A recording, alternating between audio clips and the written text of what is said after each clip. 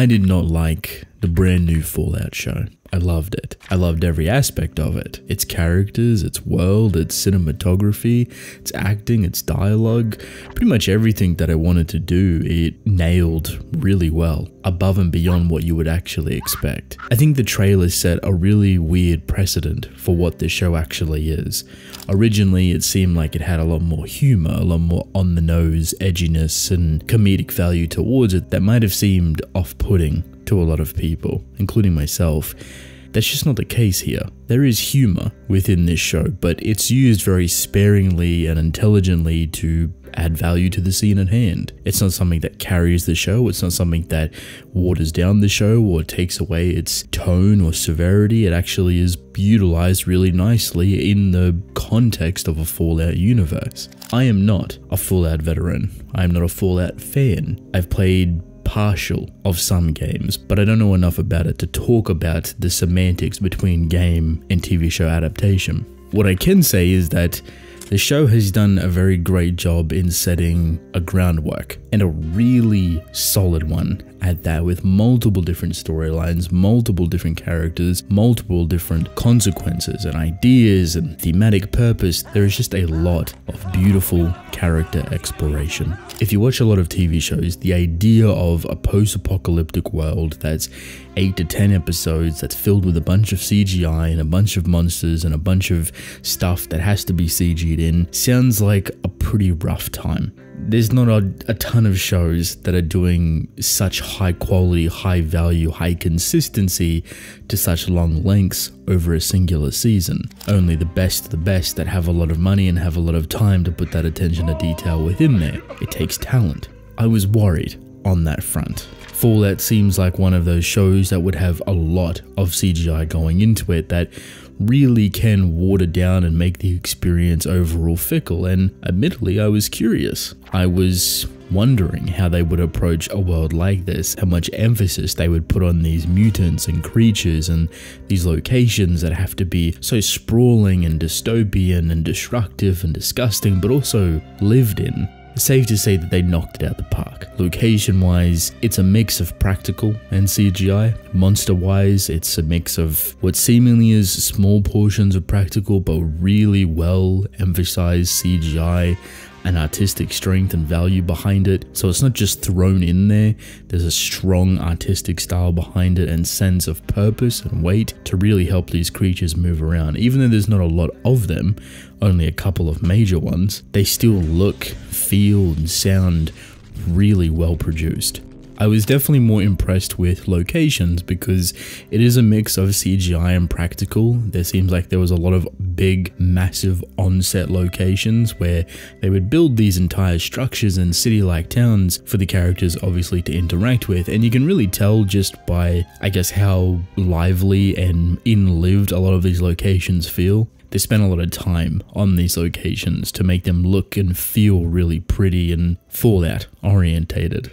I like that. Story-wise, I was also very curious because I know nothing about Fallout. I know it's about America getting nuked and the restart of civilization. It's basically it. So to my surprise, again, you have a really strong narrative. Strong characters, strong narrative behind each of those characters, and there's 5 to 6 different versions of it. All of them are different, take place in different locations, all of them interact and intermingle in some way, shape or form, and they all lead to the same end goal, but you don't know that. I personally really enjoy this approach. You are progressing with that character and learning about them. One character even has 2 different stories connected to them, that is the past and the present. You're being told that kind of at the exact same time, but more so if you don't have strong character work, strong growth, strong background, strong writing, it all kind of falls flat. And you'll notice that because some characters are definitely weaker than others, and that's kind of the jarring distinction between each progressional plot for their character. The main character, Lucy, is incredibly well done.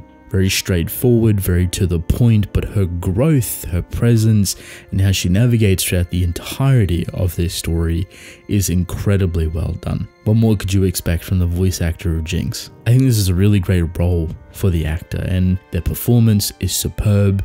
The writing behind the character Lucy is superb, and how they kind of go through this world of post-apocalyptics, figuring out themselves, trying to adapt to human lifestyle, being from a vault originally. There's just so much that has to go through this character before they can even kind of begin to accept what this new world is. It'd be a very scary experience, so quickly trying to adapt but also conflicting with what you've been born and raised with as a vault dweller is so night and day. On the other hand, a character like Maximus is, for me, a little bit weaker. I enjoy his story, but his character is very fickle in design. That's kind of the purpose, and there's a lot of reasons for this. You get a lot of backstory and a lot of kind of character intermingling on why he acts the way that he does and the brotherhood that he's a part of. So there's a lot of exterior motives and things that play a big role on how he is as a human being.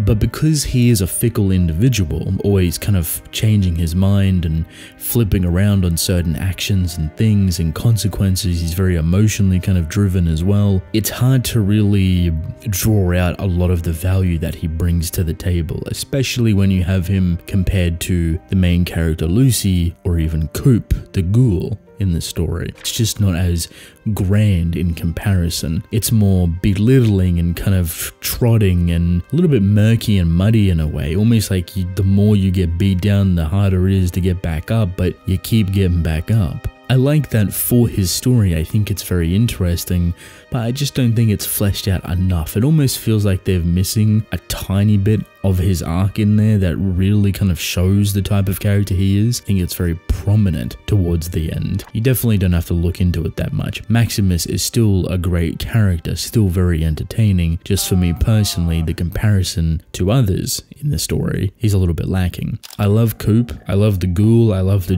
dual storytelling experience that you get for him. He's a very strong character, very iconic in a way. He's kind of like the face of the story, or could easily become that. I wish there was more for him. You definitely get a lot in the past, and that is because the past helps set up the bigger macro story beats, but also very intricate micro beats as well. He is definitely the most important character, the center of this whole story, tying the past pre-war to the present now. You don't really get a lot of his present movement, however. He seems to have a bit of a reputation, a bit of history, a lot of knowledge, a lot of experience, and of course you don't get to see it because of the time that he's spent on this earth. I would have loved to seen a little bit more of that established legacy, just because of how people talk about him. Having 5 to 6 separate stories pay off so well at the end of the season is a magnificent achievement, and really feels worthwhile. It doesn't even matter what character you like within this story. By the time you get to the end of the show, you're going to feel satisfied, and you're going to be very excited for the second season, which is really well done. The only thing that was really lacking, I would say, is a bit more environmental storytelling, which is, again, kind of oddly difficult to do because you're trying to do practical stuff mixed with CGI, mixed with that dystopian apocalyptic look that's been nuked. So of course we're going to have the signature desert number 1, number 2, number 3, but what about the cities? What about the junkyards? What about the forests? What about the rivers, the lakes, the different locations that they have are all nice. They all look good, but there's a bit too much similarity between them. And I guess you could argue, oh, that's kind of what it would be like, sure, but I think a bit more visual distinction between them, like the junkyard compared to Desert number 1, for example, would be really nice. And I get it. You don't want to spend all that money on CGI. You don't want to do too much big practical stuff. Also, a personal nitpick of mine would probably be the monsters. Very weak, very lacking in that department. CGI orientated, money orientated. You're not going to see them all too often. I get it. But it feels very stale. We got like 2 creatures that looked really good and a couple of cockroaches. My wish is for season 2 to fill that out a little bit more. More range, more variety, more often even. At the end of the day, I really enjoyed this show. Great story, great characters, great visuals, great acting, nice mystery driven narrative that is intertwined between 5 to 6 different people, all coming together really nicely towards the end. It is a full experience that has you sitting on the edge of your seat a lot of the time, and of course has your fingers crossed for a really strong second season. Welcome to the end of the video. Leave a like and subscribe. That'd be nice. Also, check out some of these videos here. The more you watch, the more YouTube recommends me, and that supports me directly. So I'd love that, and you may enjoy the video. Let me know your thoughts on the Fallout TV show. I'd love to hear them. And with that, I will see you all later.